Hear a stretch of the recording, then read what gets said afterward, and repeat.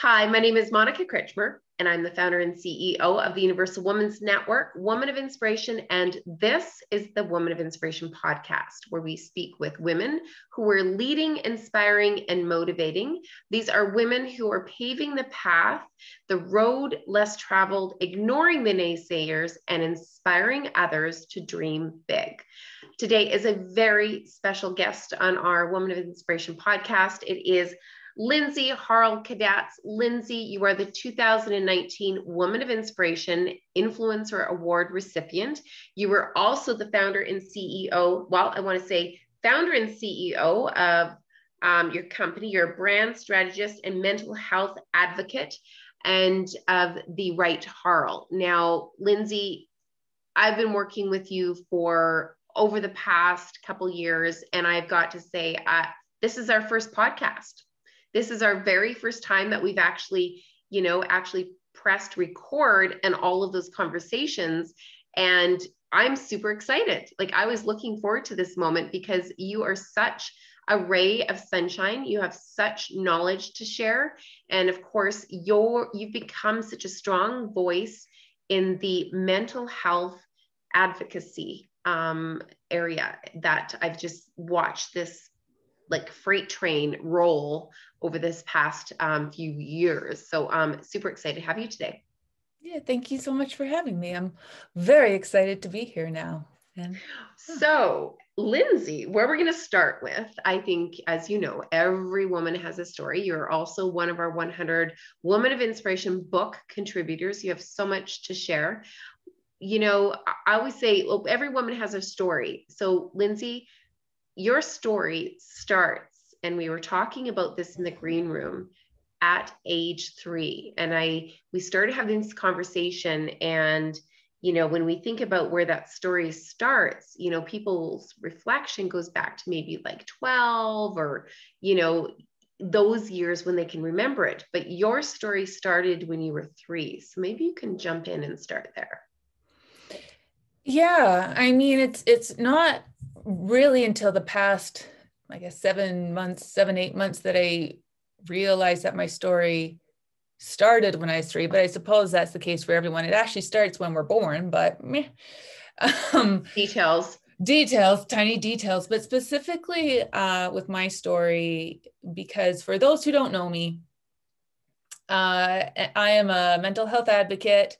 I am a brand strategist, as Monica said, but one thing that I am most proud of that I don't really go out of my way to say is, you know, I am also a purger in recovery. So I'm just celebrating my 10 years of stepping forward out of my eating disorder.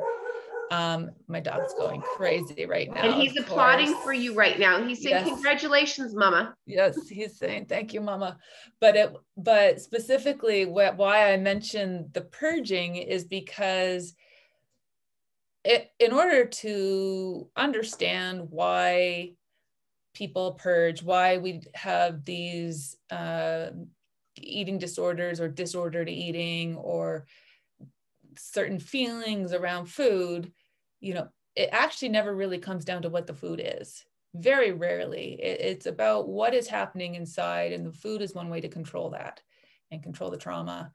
And for me, food was really just a way to dim my light, a way to numb anything, because I knew I wasn't living aligned with myself. I didn't really like myself for many voices that were in my head that weren't mine. And as I started to reflect and go back over, well, what is my timeline of life? You know, why was I purging? Well, that has to do with a lot of things that were said, harmful, whatever. But then it goes back even further, is why did I allow those things to be said to me in the first place? And I was able to track things right back to when I was age 3. I mean, I have an elephant's memory in the first place, much to my parents' chagrin. But it's, you know, I could track these very interesting moments where when I shone, I was told to dim, when I stood out, and I was then, reprimanded for that. And so anything that was different or weird or, me was wrong. So that's how it's not necessarily my story began at 3 because of some trauma, because of some hardship. I did not have hardship in the sense of I grew up in St. Albert, Alberta, in upper middle class. My parents are still married to this day, 50 some years later. We were well off. I have a sister with a good relationship. And so I come from a very good background. So it wasn't this horrid upbringing that I was brought up in that created trauma. It was the life outside of the home. It was having to put any quirk away because it was different. And even at the age of 3, I so desperately wanted to fit in rather than belong, because I didn't know there was a difference. But we as humans were wired to belong as we are. Whereas, particularly when we're young, we quote unquote belong because we are fitting in, and we're not really able to go and explore who we are in order to fit in. And so this weird, anyways, yeah, that's where my story begins.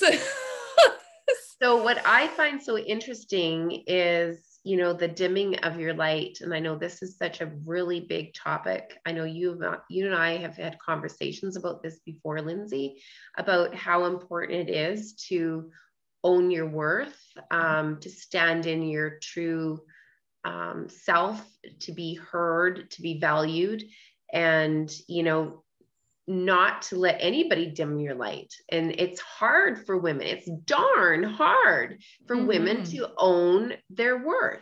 And so I'm going to go back to 2019 Woman of Inspiration Award recipient. You were nominated.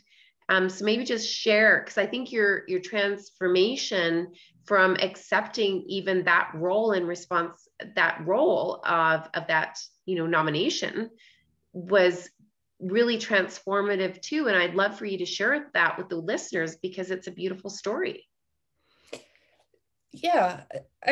So plain and simple, I thought the nomination email that came through to me was a joke at first, right? I was like, oh, sure, nominated. Yeah, okay. And then I realized, because of who nominated me, I was like, no, this is real. This isn't a joke that I was nominated for this award. Okay, all right. And then I sat back and thought, well, do I even put my name forward? And I had asked a few colleagues of mine who had previously been nominated. And they said, yeah, you got to meet great people, just do it for that alone. And I was like, all right, well, okay, I'm going to try this. One person believed in me. I know she doesn't take that lightly, so I'll move forward with this and see what comes of it. Flash forward a few months after that, you beautifully called me. Well, actually, you sent me an email, and it just said, Lindsay, I have some information regarding your nomination. Can I give you a call? What's your phone number? And I immediately thought, oh my God. Yeah. So then flash forward a few months forward, and I get the notification that I am a finalist, and I'm invited to come and spend a day with other finalist nominees in the mountain. And I said yes, obviously, right away, but I didn't know how I was going to do that. Go and spend a day in the mountains with these accomplished women. Are you kidding me? Like, oh my goodness, I was, what? So I ended up having to journal so much just to get to that day and go and meet these other women. Fortunately, I did that. But then even after that, I was still very intimidated, because it's like, I just didn't see why I was there. In relation to total comparison. And then there was still a couple more weeks before the awards in person the last awards in person before COVID. I still wasn't sure how in the world, like, okay, if I win an award, how do I get up on that stage? What do I do? And so every night I had to journal, I am worthy. I am worthy of this award because of this award because I'm worthy of this award because. And so because of that, when I heard my name, I was still shocked, but I was able to get up there and then speak and so on and so forth. But it wasn't really until the after that because of the award that I received specifically, and it was the Woman of Inspiration Influence Award. And what? Are you kidding me? Is what went through my head, because when you think influencer, you think someone who has all these people following them on social media, these people who that's how they make their living, is they are influencers, they are content creators, big numbers is basically the first thing that always goes into my head. And for me, I was just, well, no, my numbers are tiny. My shares are low, my likes are low, but okay. And it wasn't really until I understood what influence was. And it's influence just are you influencing those small people around, not small people, are you influencing around you? That's the only thing that true influence is am I showing up for those people who matter in my life? Am I showing up in a way that's honest to who I am? And does that then inspire someone to maybe do a little something differently in their life? And it was when I started to understand what that word meant, I was way more comfortable stepping into the role of a woman of inspiration, of a woman of inspiration influencer award winner, a recipient. And then from there, it just opened these doors to connect with other women, particularly within UWN. And I can't really even fully explain what being, because you invited me to be a national ambassador, and I did, thank freaking goodness. And what I've learned is just how to start standing in your voice and stepping into your voice and not being shy about having a voice and an opinion as you are. And since then, and I don't know, maybe it's because it comes with age, who knows? Maybe it's because when you have to stand up and advocate for someone else, it's easier to then start to bang your drum a little louder. But that's what UWN has taught me, and being around these great women.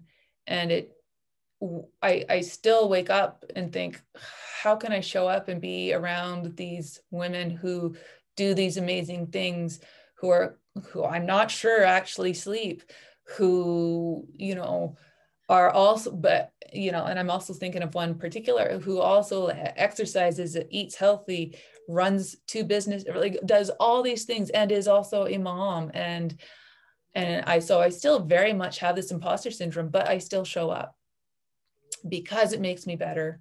And so now I feel at the very least worthy of having the title of Woman of Inspiration Influencer Award, because I know I'm trying every day. I'm trying better every day. I'm trying to be someone who can be seen as that, as opposed to the timid, shy gal who tried to dim her light pre-nomination.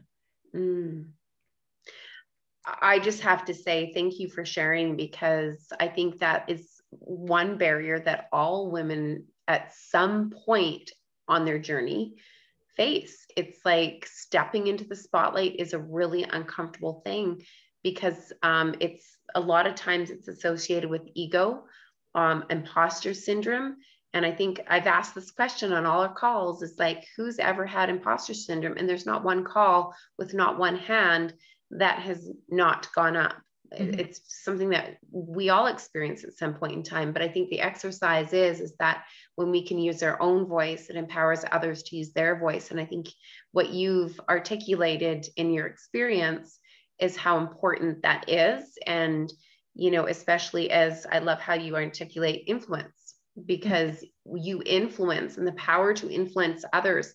It's not about having 1 million followers or likes, because if sometimes it's really empty, but it's about the power to really impact people and create change and a ripple effect in a positive way. So that you definitely earn. You know, I was looking at, you know, 3 words to describe you. You know, we'd ask that for the book, but what are the 3 words that people would describe you as? Yeah. Do you remember what they were? Do you need me to remind you? You might need to remind me. I know quirky is on there. Creative. I forget the last one. Heart. Ah.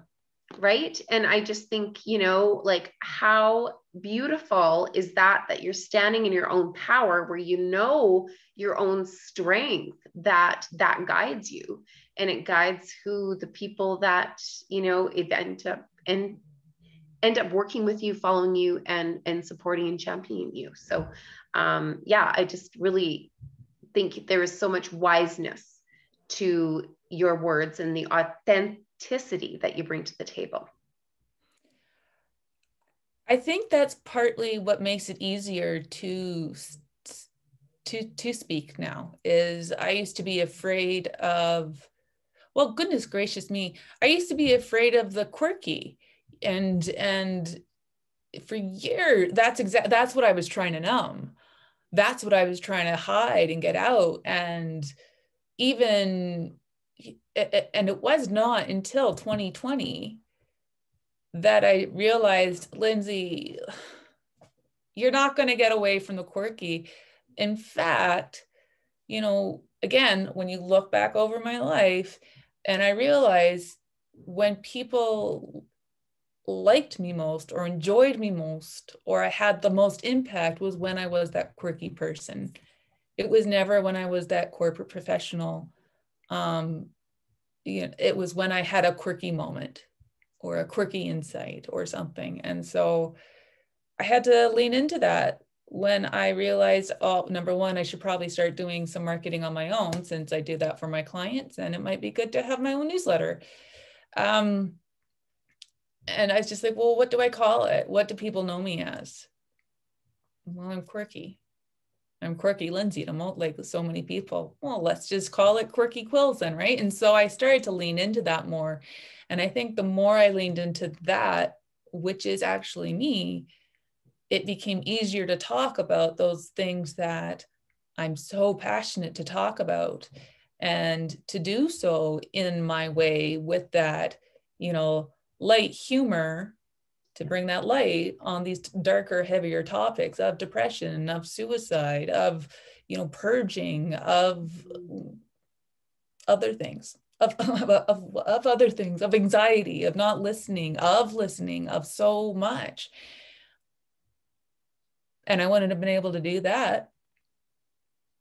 I wouldn't be able to do that if I didn't realize that my quirk was my strength. And so it's time to just lean into it. That is pure gold. Your quirk is your strength.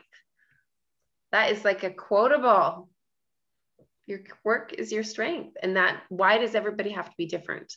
You know, like, the perspective that people bring to the table is what really is what, you know, makes it so unique, right? Is that shared perspective. I mean, it's a beautiful thing. I love that.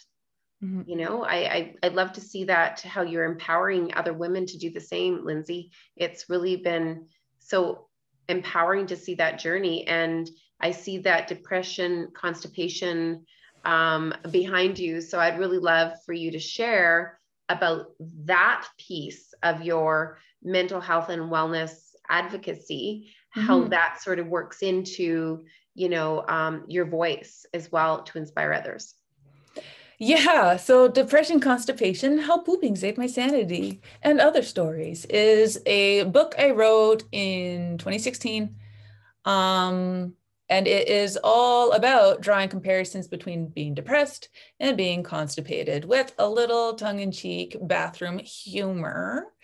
And I would say that that was my first foray into sharing mental health. But to be totally honest, I wrote it to help my, now husband, my then partner, better understand what depression was, because it's not just being sad. That is the smallest sliver of it. So what is it then? And so because I'm immature and have poor humor at times, I was able to draw the parallels between constipation and being depressed, and it all stemmed from a joke that a friend and I had. Basically, the book itself starts with, "I had the best poop of my life the other day." And I talk about how after you've had that struggle, because almost every single human being in this world knows the struggle of having to get a poop out, you just sit back and you're just relaxed and you're like, yeah, I did that. Life is going to be good. I can do this. I got this. And in my head, I was just like, this is the feeling that we should just try and capture and somehow sell it to people, and nobody will be depressed anymore. And I sent that to my friend who was working through depression at the time as well, just to make her laugh, because I knew it would. But then I was like, but there's actually something to this, because when you think about it, depression, well, first off, constipation, you're clogged. Depression, it essentially clogs your brain. So there's this cotton head that you can't think straight. Things take so long to get through. Well, when you're constipated, things get clogged. Things take so long to get through. And what might once take 30 seconds takes 5 hours. Who knows, right? So and then there's things such as when you're constipated, you have a distended belly. When you are depressed, you sometimes have this distension of reality. So what exactly? And so I was able to bring these parallels and making it a little bit funny while explaining, here's what this is. And here's some funniness to life, because for me, my humor saved me when I let that in back in 2011, when I first started getting help. But it's the humor that I don't want to say is missing from depression, but I know that when someone is depressed, they almost feel as though they have to stay depressed every day in order for them to be taken seriously as having this. But that's not true, is because you can have moments of happiness, of joy, of laughter, because you're still a whole person. You're a full person in your depression, and you still experience that vast array of emotions. And what's important is to not numb whatever emotion is coming up. And so if you're feeling that humor, lean into it. And that's what I did back in 2011. And that's what really helped save me, was to use my humor. And so all of a sudden, if my humor helped save me, why can't my quirk help me to show up even more?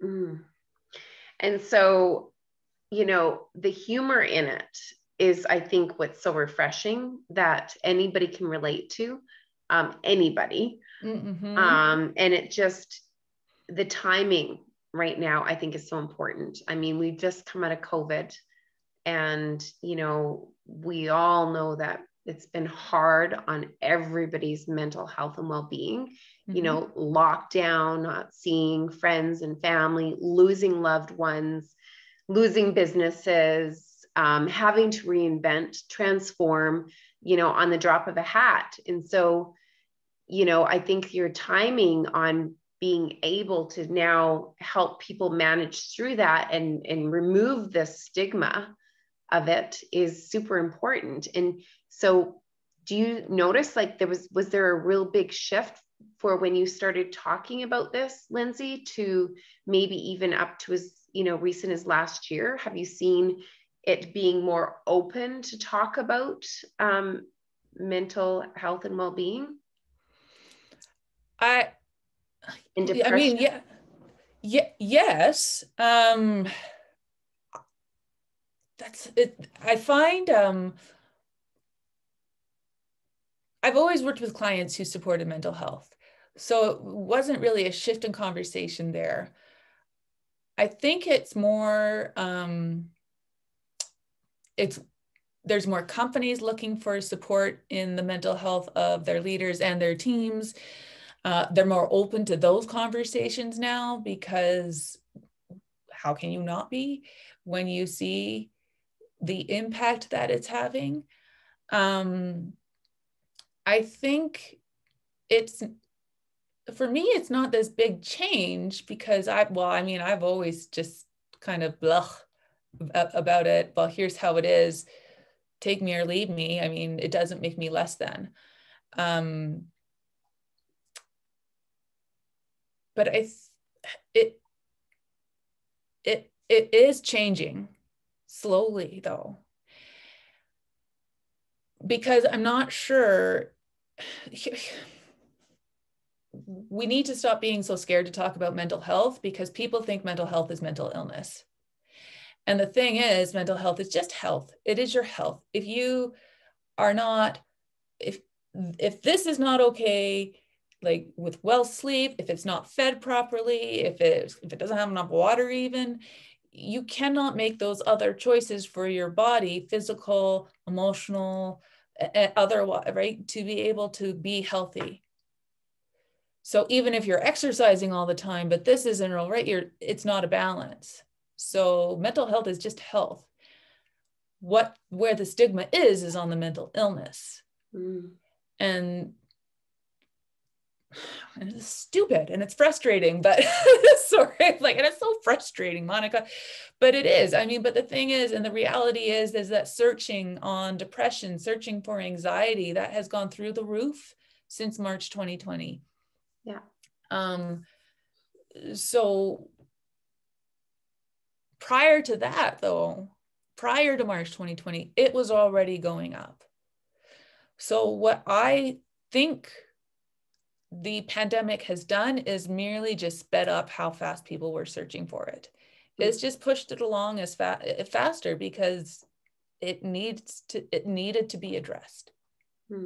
Period. And so maybe that's the universe or whatever saying, hey, world, the minds of your beings aren't right. And so I'm going to show you faster, and and so I think that's really it, is that people are more aware now, because they've also had to stay at home quiet and sit with those thoughts and slow down. And that has allowed time for us all to go inward and look inward, and now be uncomfortable maybe with what we were afraid to see before. So the phrase, I'm fine. We all know that's code word. I'm not fine. Yeah. I just don't want to talk about it. So how do you get people to actually talk about it? And let's be specific here. I mean, we have women who have been, just economically, I mean, this past year has been the hardest for women, working from home, homeschooling, now having to take, there's been so many things that have put more pressure on women, and, everything that they were doing before now is come to double the amount, and made it that much difficult. And the word I'm fine, when it's not really fine, how do you get more women to be really open and honest about talking about what's not fine? Because we have leaders in leadership roles. You're supposed to be strong all the time. How can you be talking about how you're maybe not so fine when you're in a leadership role? How do we start that conversation, Lindsay? How do we make it comfortable for people to be okay sharing when they're not fine, without fear of, their leadership role being completely questioned? I mean, that's a great question. How can we? And I think it just comes down to really taking the time to listen with open ears, without judgment. Because that's also the thing is, women, it's not that we don't want to share and open up and just, I can take on the world. It's that, at least in the conversations and the research I've done, a lot of it comes down to, because when we've asked for help before, it's been shut down. When we've said where we're not okay, we've been judged. So it's not necessarily a matter of not wanting to say something other than I'm fine. It's a matter of when we have in the past, oh, so what? Oh, well, that's not cool. Oh my, right? And these tones of judgment, and it's, well, so very specifically for me, I'm fine.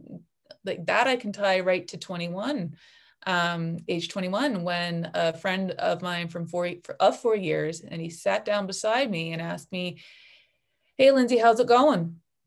And I wasn't fine. And I turned to him because he was a friend of mine of 4 years, and just out of nowhere, I was just like, do you really want to know?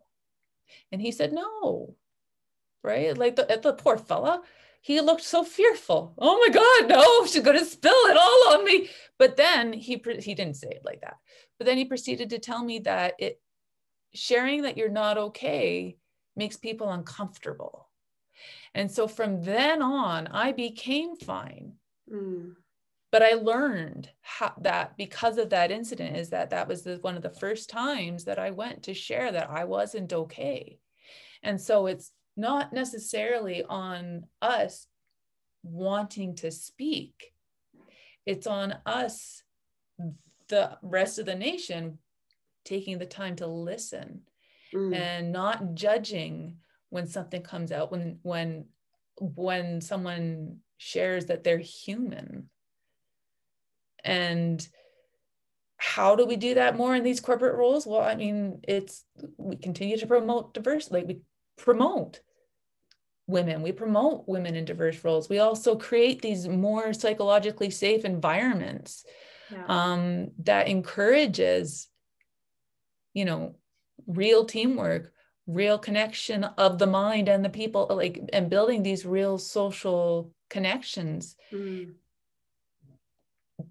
And it's missing. A lot of it's still missing, partially due to COVID, because that's taken that huge physical that's added a huge physical barrier. Because and I will say this though, it's crucial that leaders check in with their employees, but also that employees check in with their leaders. Because who is checking in on our leaders? So if our leaders show that they care for us, then we show that we care for our leaders. And we understand, we know when personalities change, we know when there's stress, you can feel it in the air, you can see it in somebody's shoulders. And, I'm not a mom, but I know when my mom friends unload on me, they feel better. And I'm not judging anything I have no motherhood to judge, right? But they just feel so much better. And then they can continue on. And so it's, how are we listening with compassion so that we don't make what somebody says about who they are as a character, as a person in that moment.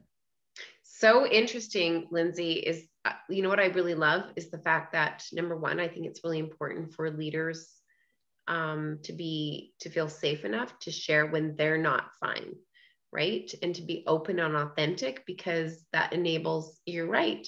When that person in your network, when they're not their jovial self, they're, it's just different, and you can sense that energy, right? You spend a lot of time with these people. But I love the fact that you are empowering, or your suggestion is to empower the employees, to really empower the leaders, and to also provide that safe space. There's so much conversation that needs to happen around this. You know, and I think that is what COVID has opened the opportunity to do, that it's leaders' responsibility to take care of their people. But I love how the people can take care of the leader. I know we had a call with our group where the leader had to step back, and how their employees came to support them. And she was blown away. But that was a sign of her leadership coming full circle, that circle of reciprocity. So there's so much great work to be done. I love what you're doing to engage people in those conversations, and having the courage to share your own experience to help others work through theirs. Well, and I've been saying this a lot lately in the past month, probably because, I don't know, it just hit me one day. But it's, you know, our stories are totally unique to us. They are ours, but they're not our stories alone. And that's that's what I find so fascinating is, you know, recently I had a conversation with a new friend, but with a gal across the pond over in the UK. And our stories were they're unique to ours, you know, and there's changes here and there, but they're so aligned in, you know, our own stories with mental health, and our husband's journey with their own mental health, and us having to support, and what that is. And so I think that's the biggest reason why we need to share our stories. And I know that my sharing my story encouraged at least one of my friends, because she told me to go and get the support she needed. And that's worth it. Yeah. When the people we love can go and be brave, then if we're brave, they can be brave. So let me ask you, as we sort of, you know, I've got so many questions to ask you. I want to ask you a little bit about, you know, your business, about your leadership, and some of the things that you're most proud of, you know, in your evolution of your business, and, you know, building your own brand, you know. So what are you most proud of, you know, as you have, you know, built, and sort of as you continue to grow? What are you most proud of, Lindsay? Oh, that's that. I don't like to say I'm proud of many things. So shine it. But shine. Yeah, but I will say, I mean, I'm coming into October 1st will be my 10 years in business. And I mean, that's pretty cool.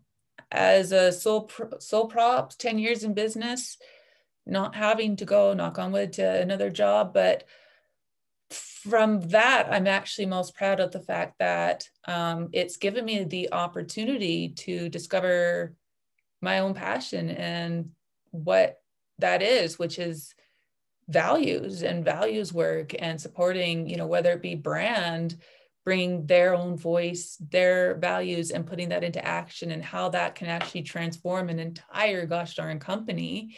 Yeah. You know, while I started as a copywriter, I'm actually a brander, and I help you see the gaps in your business because you have no clue what to say.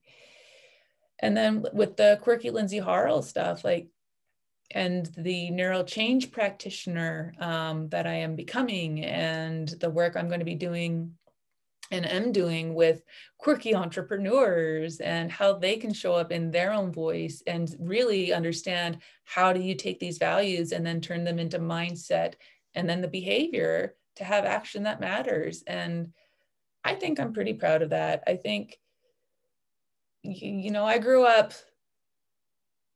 thinking what a clear path would be for me, knowing it would never be the path for me. And so to be able, as this shy gal back in my late 20s, to just jump out and start, that's something to be proud of.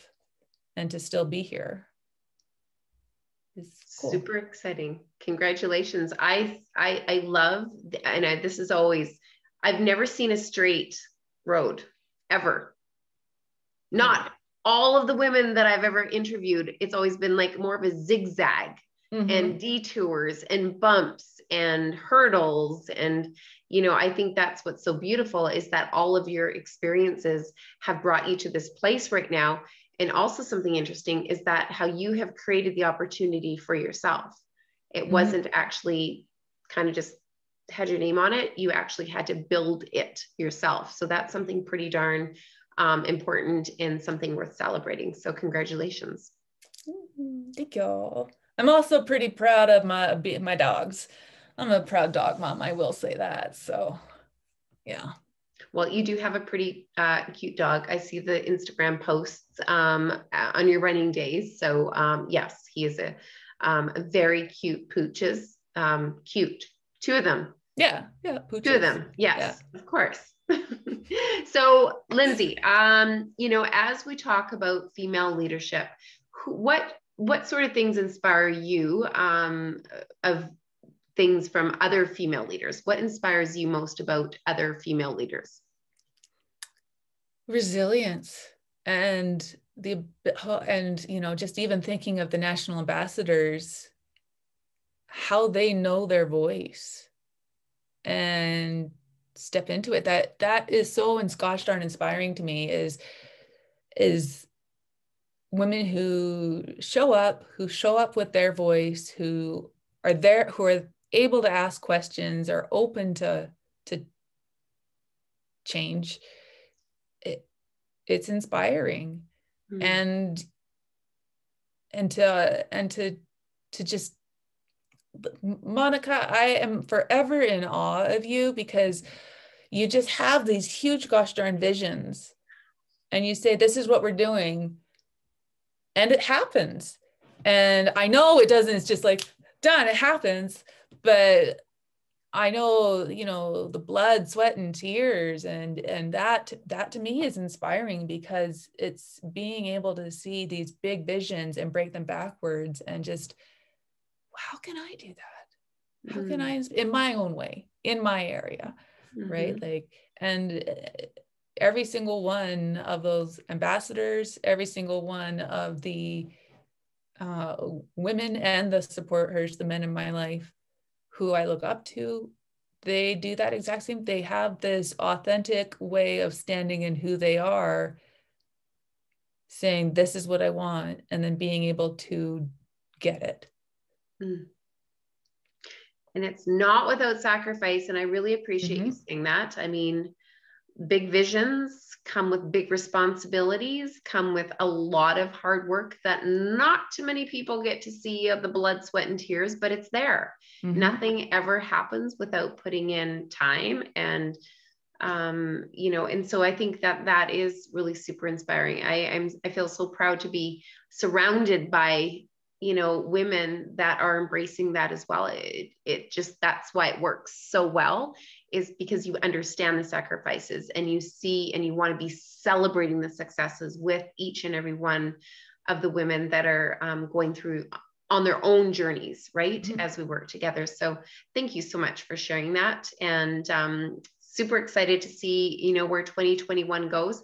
Of course, we have the book coming out in the fall. We have the road show, which is, yes, that big, audacious, hairy vision, traveling across Canada, you know, to really raise the bar for women to be seen, heard, and valued. You're such a great advocate for that, Lindsay. You know, before we wrap up here, I want to ask you this is the Woman of Inspiration podcast. I'd love to ask what your definition of a woman of inspiration is. Yeah. There's so many great ones out there, but for me, it's a woman of inspiration is just really someone who is doing their own thing. They're going to their own beat. And they just don't know that other people are watching. So they just keep going forward on their path because that's what they are inspired to do for whatever reason. And eyes upon them doesn't matter, because that's not what they're looking for. They're just eyes forward. That to me inspires me. And I see it, you know, I see it in my mom and my sister and my grandmothers. Rest in peace to you wonderful women, and to all the UWNers. I've never said that. My friend, like, it's, I'm very fortunate because it's not hard to wake up and think, who shall I be inspired by today? It's pretty easy with the circles in my life to be inspired. So amazing. And for those that are listening, because that's always something, who are women of inspiration? There are each and every one of us that do not know the ripple effect, that are just working so hard on achieving their goals. They're the everyday person right beside us, in front of us, speaking to us. So thank you for, just articulating that, because I think it's really important that everybody plays a role. Everybody is inspiring, and nobody really knows how they inspire someone unless they say, hey, you inspire me. So there's lots of secret admirers out there, I think, in our networks, which is super cool. And why do you think, again, why is it so darn important to celebrate the achievements of women, Lindsay? You seem to articulate this so great.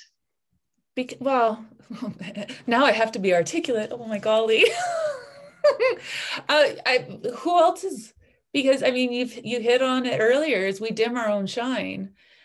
And there's something so transformational when someone sees you. When you don't know that you've been seen and someone really sees you and wants to shout it from the rooftops, it makes you want to step into that a little bit more.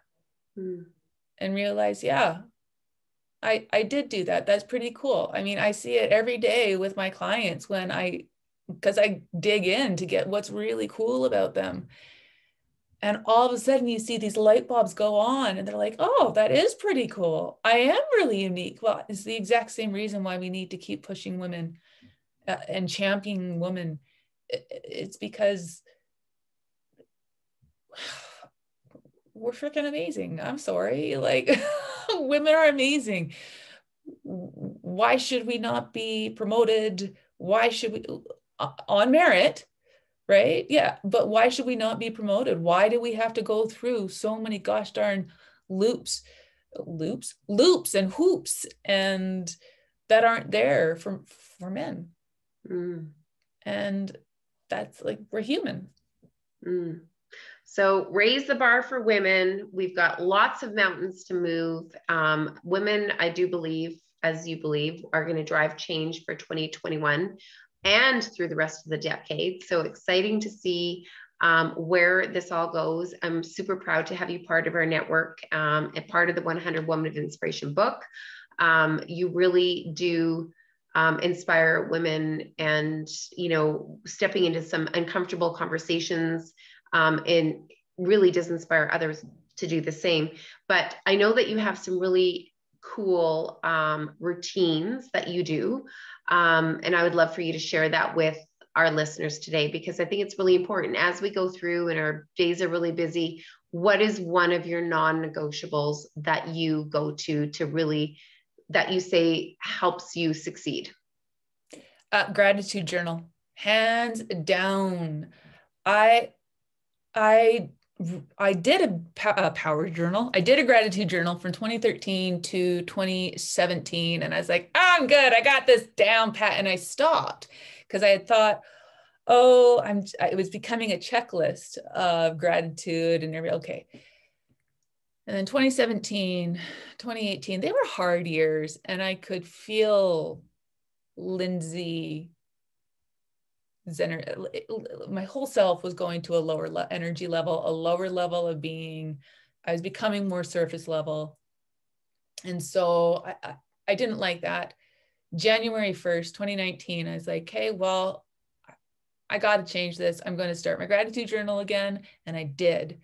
And every night I gratitude the crap out of my life. And I changed it because it was no longer a checklist. It was gratitude and why am I grateful for this? So everything, there's a why to what am I grateful for, as opposed to now it's just a checklist of gratitude. And that it took, it took until November 2019. So even past the awards, for it to really change my brain. And so I could continue to show up in gratitude and and I didn't have to actively do it. I mean, I still do it every night throughout all of 2020. I did it throughout 2021. I still do it. And even on those horrific evenings when